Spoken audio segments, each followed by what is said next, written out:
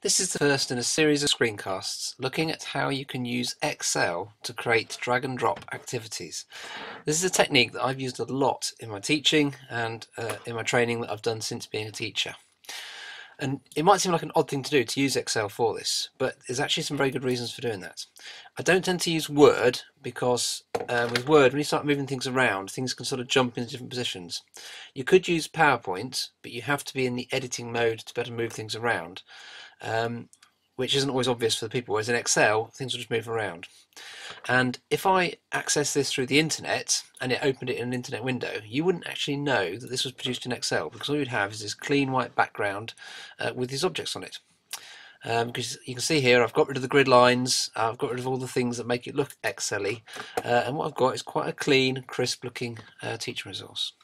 So in this case here I've got a continuum, and I've got aerobic or anaerobic, and then I've got different sports. And the idea is that the learner has to just drag the sport and put it where they think it would fit onto the spectrum.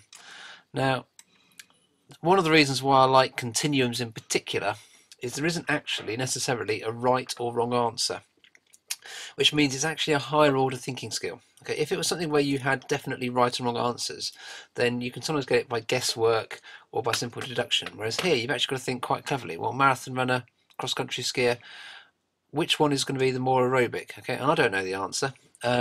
Somebody out there probably does know the answer, but I don't. But I know that they're up at the top of the scale. But it makes me think about what I'm doing. Another reason why I like this particular example is I could print this out and it would work on a piece of paper, or I could display it on the screen and we could do it as a class through the projector. Okay, it would work wonderfully on an interactive whiteboard because I can drag and drop it, the items with my finger, dead easy.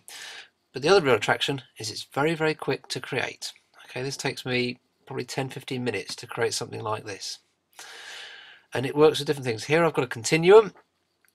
I've also done activities where I've got students to design classrooms to lay out teaching areas. So I've created a room, and then I've created little objects like little boxes which represent furniture, and they've got to drag them around to put them in right places. I've also done it with Venn diagrams, where they've got to drop items into certain positions on the Venn diagram and put them in the right places. So the principles can be used in all sorts of different ways.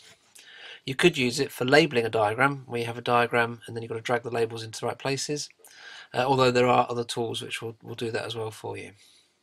So other features of this is I've locked it so that I can't move the continuum, I can't edit the text. It comes up with an error message if I try to.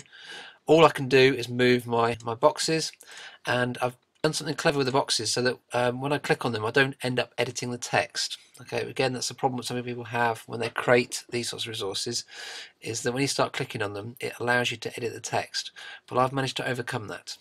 And in the forthcoming series of screencasts I will show you how to achieve a resource like this.